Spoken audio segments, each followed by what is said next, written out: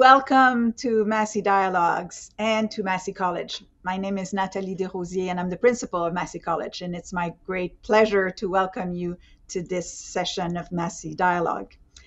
Massey College is located on Indigenous lands, the lands of the Huron-Wendat, the Seneca, the Anishinaabe, and the Mississaugas of the Credit. It is the treaty land of the Mississaugas of the Credit.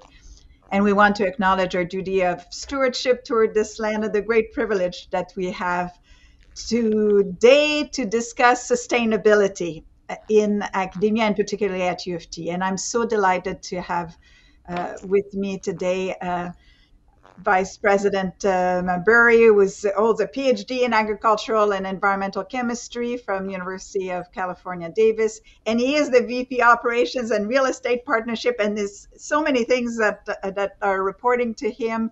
IT, Facilities and Services, Ancillary Services, Office of Planning and Budget. And I won't continue to examine, but we know that he's responsible for the way in which our campus is developing, the way in which the infrastructure is developing around the campus. Busy man.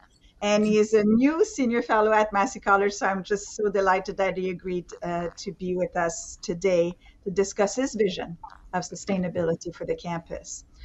And I also, because the essence of Massey Dialogue is always that we have intergenerational discussions, I've invited Amanda Loder, who is PhD students in physical geography, environmental studies. She's a junior fellow at Massey College. Her research is really fascinating. It's quantifying carbon stores in wetland soils and their role in moderating the climate. I'm interested in this all the time because I was the minister responsible for wetlands. So I'm always very keen to hear what Amanda is doing. And she has been at Massey College, part of the environmental Junior Fellows group. So I welcome her as well. So let's start with you, Scott. First of all, thank you so much for being here and joining Massey today. My first question is really to hear you a little bit about your vision for sustainability. How do you articulate this for in an academic environment? Well, good. Thank you so much for the invitation and welcome and good afternoon, everyone. And I like sharing the stage with my colleague because I'm, being a farmer on the weekends, I deeply care about carbon and soil. And so there's lots of symmetry here, synergy.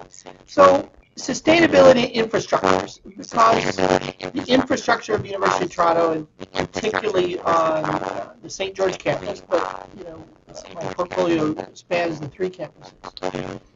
We're deeply interested in the sustainability of those buildings, how they contribute to the teaching and learning, research and discovery that goes on. It's our physical infrastructure that is meant to complement our human infrastructure, the professors and the staff, and all the students in that experience.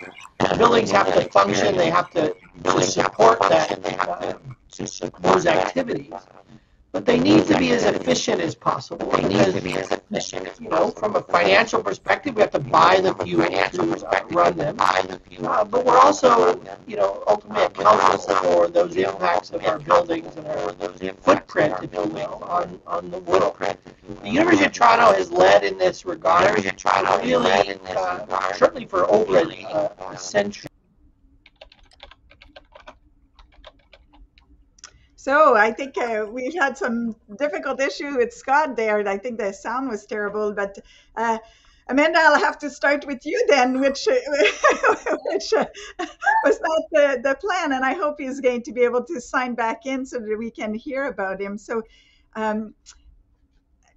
my sense is that not only, I think, as Scott was explaining, the sustainability of the infrastructure is important for efficiency purposes. It's financially the right thing to do, but it's also environmentally the right thing to do. But my sense is also almost a way for students to appreciate the commitment that students may have to what it is and wanting to be part of a campus that is sustainable. Am I right? Like, is it a tool of recruitment almost? I totally agree. I think it's both, yeah, like you said, being part of a community where action is being taken, and your community is being a leader on these issues. So not only within the academic institution are we learning about the climate crisis, the biodiversity crisis, and the human footprint on planet Earth, but I think students want to also see that about what we're learning, that we are taking action and doing our part in the fight on these issues.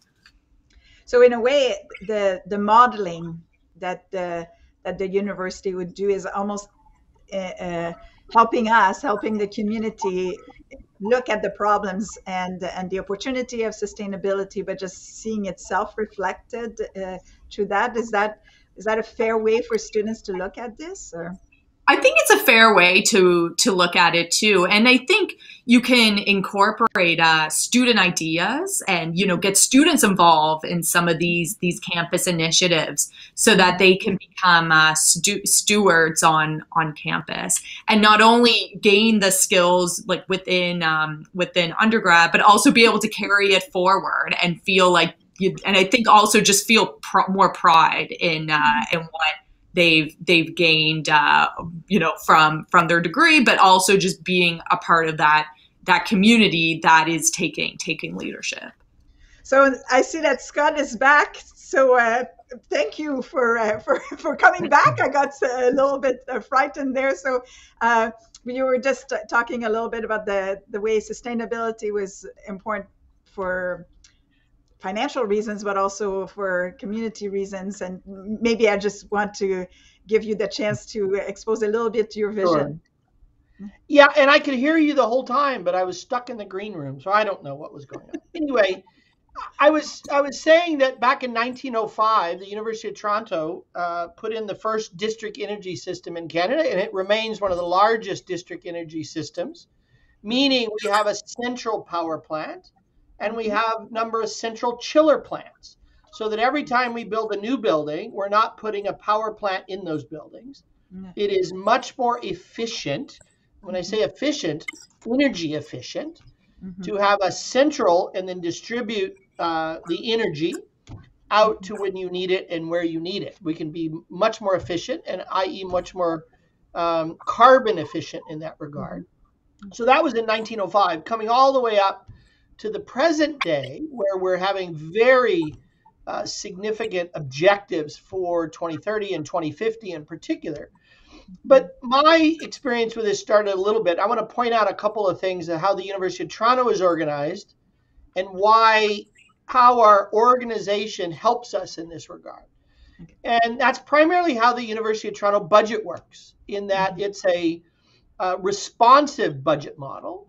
It puts in the hands of those closest to the action the ability to make decisions. And so about 10 years ago, we created a green revolving fund.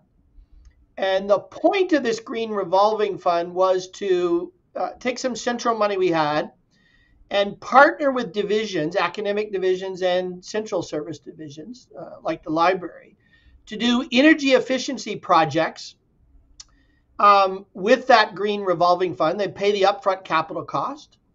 We would then capture the savings, the energy savings in those projects, and then replenish the green revolving fund. But after that, because our budget model, if medicine, for example, we did a project in MSB, we spent about $3 million taking MSB from a constant volume building where it didn't matter how many people were inside. The air was heated or chilled, whether there's one person or 2,000, it was the same, into a variable volume building, meaning we'll do more heating and more air exchange depending on how many people in the building. It saves $1 million a year in utility cost. All of those, once the capital was paid for, accrues back to the Faculty of Medicine, and they hire faculty, they hire staff, they invest in their teaching and research mission. So that green revolving fund has $8 million in it, and it continues to revolve. The second piece When we're building new buildings, Mm-hmm. just as anybody on this call, when you build a house, are you trying to build a net zero house? Are you trying to just do what's required? How energy efficient do you want that house to be? Well, we have exactly the same conversations. And our energy design standards are a result of a conversation my team and I had with deans, because the deans are the ones who raise all the money and spend all the money. Mm-hmm. And we went to them and said, look, on a new build, you're going to spend about, and we use square meters. Mm-hmm. So on a square meter, you're going to spend about $600 or $700 building that square meter. And you're going to spend about probably $200 to $300 operating that square meter per year, energy cost, et cetera. Because our budget model, whoever's using the energy pays for it. So if you save it, you save it. If you use too much, you have to pay for it. So I said, look, if you spend an extra 10%, you will get savings that will pay off your capital investment within 15 years. Do you agree to the university putting energy efficiency standards into all new buildings as a requirement? And they said yes. They will pay the upfront cost because it will be paid back over time. And I think that's building a plan for how to move forward. While on the St. George campus, by 2050, we expect to double the square footage of space on campus. And yet, our goal and a commitment, more than a goal, is to, by 2050, be net carbon positive, net climate positive, better than net zero on a carbon basis. We've already planned how to get there. It's $1.2 billion in cost. We have each component of how we're going to pay that $1.2 billion over the next 30 years to be able to get to that. So it's an auditable plan. It's not just an aspiration. It's not something that the president and myself and my various chief operating officer and my team have made a commitment that somebody after we're long gone has to figure out how to achieve. No, we delivered that only when we had a plan, costed, peer-reviewed, and we are beginning that journey. And I'll just say one more thing. It is starting very prominently because in King's College Circle, in the project we call the Landmark Project, which is the number one objective is to remove cars from the heritage core of the university. Simply remove them from the landscape to put our faculty, staff, and students and their relationship with the landscape and our heritage buildings, making them primary. Because frankly, right now, the car, two lane parking, 1 lane of movement, humans get about a meter, there's 9 meters for the car. That's just nuts. So that's a project we're doing. But in doing that, we have to find a place to put those cars. So we're going to put them underground. But we decided to explore what geothermal capacity, geo-exchange capacity was there. And it turns out we can save every year 15,000 metric tons of carbon dioxide through 374 geo-exchange wells that are 850 feet deep below King's College Circle. We've already drilled them. They're there. That is a significant contributor to our net climate positive 2050 plan. It sets us up to do geothermal on effectively all future projects.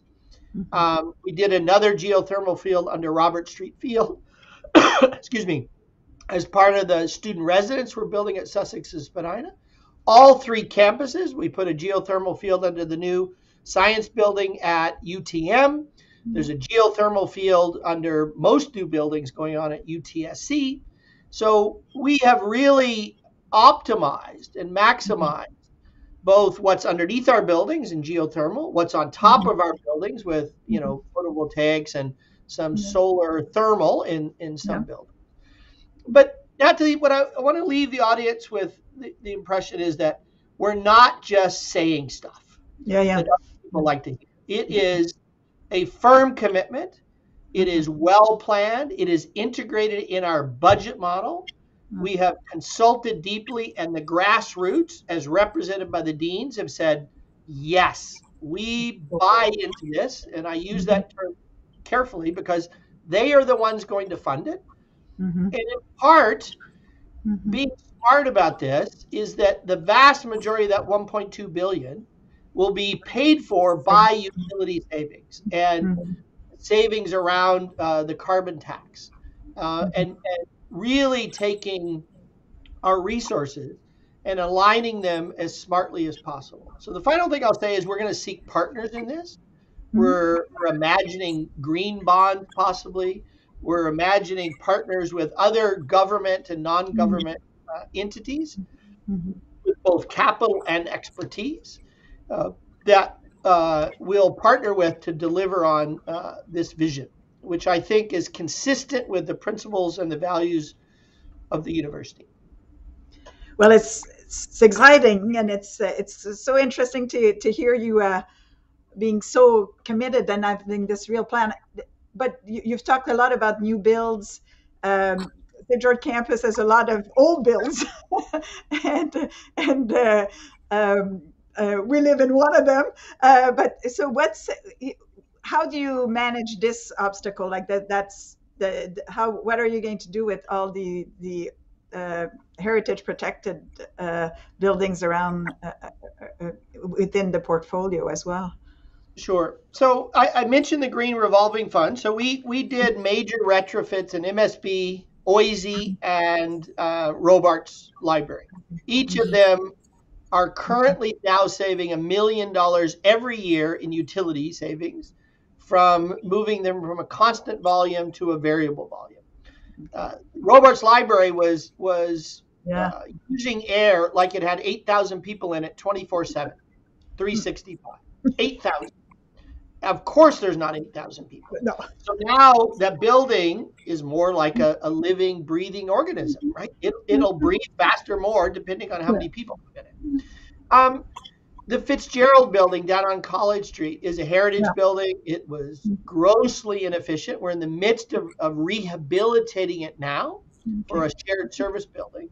That building, we have a different set, but equally as rigorous energy efficiency standards for retrofits as we do for new buildings. So new windows, interior insulation, much more advanced and smart HVAC systems in that building, tapping into our geothermal and district energy systems. So it's you cannot double the space at the St. George campus over the next 30 years and yield our climate positive objective without dealing with our existing building stock. And so we will methodically work through the university. And frankly, the most challenging buildings are the ones built in the 60s and 70s because internet was very cheap up until 73 anyway. And thus they were not built very efficiently, and they weren't operated very efficiently. But all that's been turned on its head.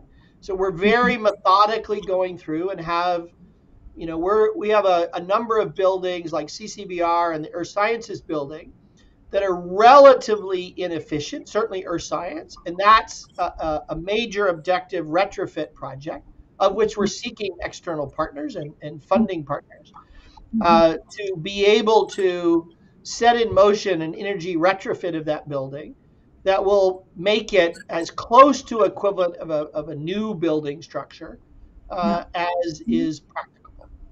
Wow, but it truly is exciting. So can you tell me how this compares to what's going on around the world, or is it particularly linked to the UFT structure? And as you said, the budget model helps a little bit bringing people along on your vision. But are there examples elsewhere as well? Well, there are, but not, and there are probably some good ones. But frankly, what you had embedded in some of my word choices were a little bit of frustration with some other universities, particularly in the United States, where commitments were made to be net zero by 20 whatever, with absolutely no plan to get there, and from a distance looks impossible. So I find that not accountable and not very professionally responsible. So when we approached Merrick and said, we believe we can have a 2050 objective, climate positive, net climate positive, that no other university has done. Yeah. And it's an auditable plan. It's got engineers who've helped peer review it and design it. It's got a funding plan that matches us. So I think it's fairly unique in that regard. There are lots of good examples, but I like ours the best with respect to it's of us, and it represents why I think it'll outlive myself, it'll outlive other people involved now, is because it exemplifies our genetic makeup around how we're organized, that we're quite distributed. We have a budget model that matches our org structure and how decision making is happening. It's not a plan that's reliant on people still making the right decisions, because we've set it up that you save money, that drives your decision making. Because one thing I've never had is anybody lobbying us to spend more on our utility bill. So it's a very, one of your questions, what challenges have you had? Well, I've never experienced challenges around anybody arguing we really should give Ontario Hydro more money. That's just not an argument I've ever heard. So, if you align with, the winds and the way they're blowing, and you're not trying to walk upwind or sail upwind, this often is a good strategy. And I think we've found that groove, if you will, and that it's not being imposed. It is really a grassroots, organized, supported, and designed around how we are organized and how we have become, and I'll just put a plug in. The University of Toronto has exactly the same funding model as every other university in Ontario. And frankly, we have less money from the government than any other province in the country. And even how does U of T get top 20 in the world, top 10 publics? We have just made collectively better decisions over the years, and used our resources more strategically and more effectively. And we're taking the spirit and experience of that and applying it in the environmental sustainability realm to deliver value to the institution, advancing its mission. And, we're ambitious because, when we hire faculty at the University of Toronto, I'm a former chair, I hired 11 people. The only question when we really finally looked at a candidate, do you have the potential of altering how the world thinks about a question? Our standard is not, are you going to be the best in Canada? No, that's just not there. So we approach, and certainly my team is consistent, we approach these problems. We want to do it better than it's been done before. Yeah. We want to do it to higher impact, because impact and influence is really the metric that universities, that's how we compare ourselves. And so we want to do this as well as it can be done. It's never okay, well, that's good enough. And that's just not our motivation. So the standard of excellence that permeates, I think, our young students here and so on is the one that you apply to that project, I hear. Are they things that worry you at night? Like, do you foresee some obstacles, and what is there anything that could go wrong? Well, it would be interesting if government changed and the carbon tax disappeared. Then that would be a problem, because part of the motivation here is to avoid carbon tax increases. And that's a very significant motivation, and that would cause a challenge, and that's a risk to our plan. But we recognize it, and we will identify mitigating strategies in that regard. And part of the reason for seeking partners is to share that risk. I think I don't lay awake thinking at night that the innovation capacity of our faculty, staff, and students is going to let us down. We have some of the most talented, most productive researchers in the world in this space. And we are reliant over the next 3 decades for a number of those things to yield benefits for us in that regard. So I'm pretty confident of that. I think one of the benefits in our new landmark project, we're continuing a theme of having our physical plant be part of the educational domain of our students and faculty. And in that, we have a classroom underground that's going to allow students and faculty and staff to explore and learn about the geo-exchange system. And more broadly, tapping into the creative minds, the ambition, the excitement, really the energy of our students in particular in our physical plants, I think is part of that. It's more interesting for our technical staff, right? They mostly work alone. They're the building engineers, and so having students interface and be interested and asking pointed questions, I think keeps everybody a little more stimulated. We're all faced, after long periods of COVID, me sitting alone in my office, of not being as stimulated by the university environment as the norm would have, and I deeply miss it.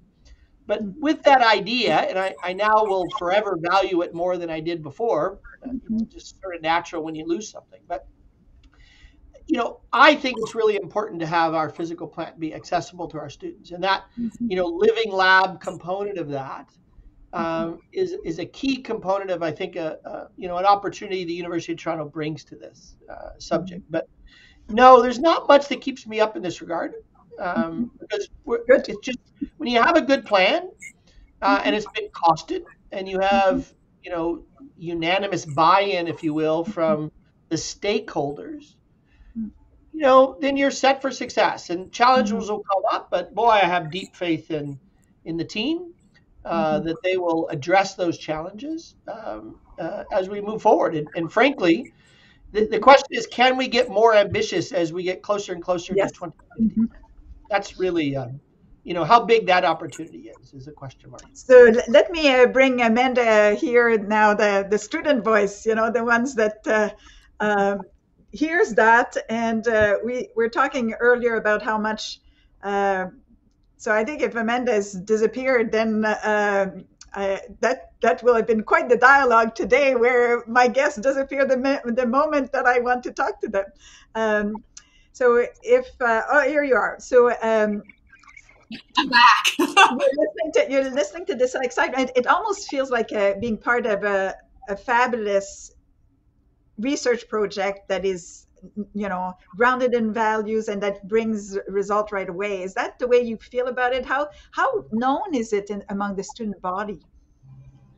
Well, I guess coming back to King's Circle, I think that is certainly well known, and you can just see some of those changes that are on the ground right now at U of T. I think what would be great to make it really well known among students is being able to show, how some of these steps are going to be taken, and then demonstrating the progress along the way and the reduction in emissions as we go year to year, get closer to 2030, and then closer to 2050. I think I was just writing some notes based on the conversations that has been had so far, and I think given university students are the future, and the climate crisis is going to have such an impact on future generations, I think it does bring, seeing some of these bold actions brings hope and energy to the student body. Mm-hmm.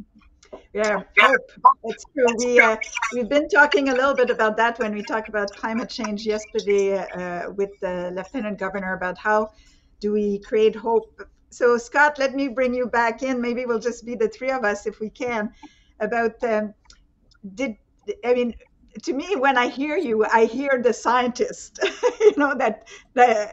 as well as obviously the VP operations and the person that has make the budget work, and having been a chair. But it's exciting to see a project like this that seems to be almost you're going to publish about this. You're going to have, it will be studied and so on. Are you documenting it for publication? The landmark project itself is definitely, we have a photojournalist who's marking the various stages and will be here for the balance of the project. So certainly visually and the transformation of, the heritage core from, really recapturing what it would have been like when UC was first built and King's College Circle was first built, when cars weren't a thing yet, pre-1900. There's a number of faculty with various projects going on, and a number of engineering faculty, both research, but also certainly educational around this. Because a number of years ago, we committed to having our physical plan available as a living laboratory for the university's academic community. So I'm generally aware of a number of things going on there. But, universities like us, so we do have one major convert carbon dioxide to, frankly, a useful plastic making material that came out of Ted Sargent's and Dave Sinton's laboratory. They were part of the X Prize. Didn't quite win, but came very close. But we'd invested in that, so we took theirs back in, and we're going to put this in one of our power plants and start doing those kinds of components. And that's the kind of research, practical, applied, trying to squeeze more innovation out of our existing systems that I have a lot of faith in. Our engineering faculty are, just exceptional. And as they fit in more broadly with the broader sustainability community through the social sciences, humanities, the other sciences, fully expect a lot of research, broadly defined, I guess, to come out of this. Because it's not normal for a university necessarily to make its physical plant open to university's academic community. Those, don't always meld perfectly.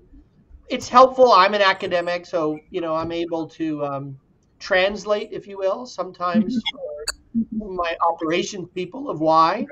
Right. But I hinted at it a little bit earlier. It is amazing when you put a young, excited, enthusiastic, maybe probably wet behind the ears student in with, a hard-bitten plant operator. She's been there for decades. That's a perfect growth opportunity for both participants in that scenario. And I like that.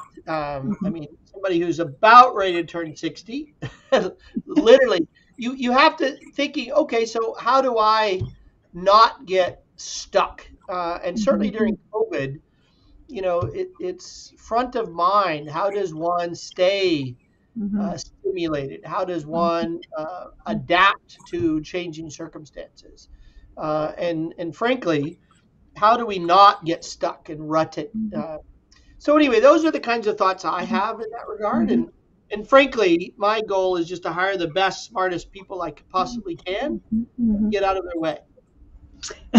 Well, certainly I think the intergenerational aspect of this project, is something that I sympathize with. That's the beauty a little bit of here, and if this even the philosophy behind the dialogue. So let me bring Amanda back here and say, would you go and are you going to go and visit the physical plant? Would you go to the lab? I always like learning opportunities and learning more about energy systems and just way to be more environmentally sustainable. But I can imagine for undergrads, that would be a really cool experience. Just learning about it. It's one thing learning about it in the classroom, but being able to see it firsthand really helps take in the material and learn the concepts. So one question that I have for both of you a little bit is, we talk about sustainability at U of T. We talk about how does it relate to the city? and is the experience that you have here, and I'm that you're developing this large project of accountability, is that exportable? Can you see how the city of Toronto or may look to this and get some lessons out of it? Scott? Well, I can say we there's a special bylaw for U of T. It says, "Thou shalt meet with your neighbors 4 times a year." Nobody else has that wonderful benefit. Our neighbors being the folks living, to the east and north, south, and west of us in particular. Our counselor, Mike Layton, is particularly excited about our plan, our approach to this, the Robert Street Field geothermal field, for example, the potential, and we'll be having conversations with Mike about he would love to catalyze the university partnering with other developers delivering, the residential communities, the towers, and the various, across the streets from us, whether or not they could tap into our district systems.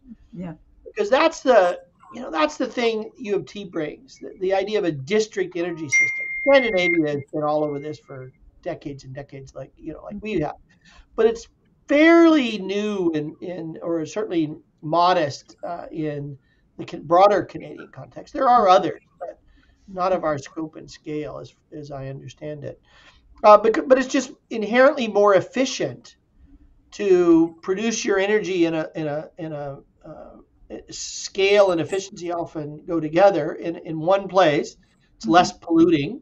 I can be much more efficient and distributing that, and it's also financially more efficient because spending the capital cost of a large thermal unit, for example, is much less than 35 or 40 individual powerhouses for individual buildings. So, it's a model more broadly that the city could try to emulate by partnering. So those are conversations just starting. Those are a bit fraught. But nonetheless, we have experience with joint ventures in building student residences. We're going to have joint ventures in building innovation space. We seek out expertise. And in this space, we're seeking out private sector expertise on energy projects, ones that are designed around saving money by lowering utility costs, which of course aligns with we want to reduce our carbon footprint. And we want to do it the most financially feasible way possible. So we seek partners in that regard, and we view the city as a partner wherever possible. So Amanda, would you see yourself kind of talking about this more with students? Were there things that you did not know as part of this conversation? I guess if we're talking in terms of the I suppose I have followed, the sustainability plan and what, the new goals that U of T has set for reducing its carbon footprint going 2030 and into 2050. Perhaps going forward, I could see, I think it will become more and more obvious, especially with the King's Circle and some of those larger scale projects that are ongoing. And I think kind of coming back to, having students on campus again, I think that just creates more stimulation, more buzz, and more talk among each other. Coming back to that, I really feel, when I do lab work. So we do still have some of that ongoing despite the restrictions. And I just find campus without undergrads is just so quiet. And when undergrads are back, you just really feel that energy. So I think for, some of these projects, having the students, on campus, in person and being able to see what's happening will in and of itself create conversation.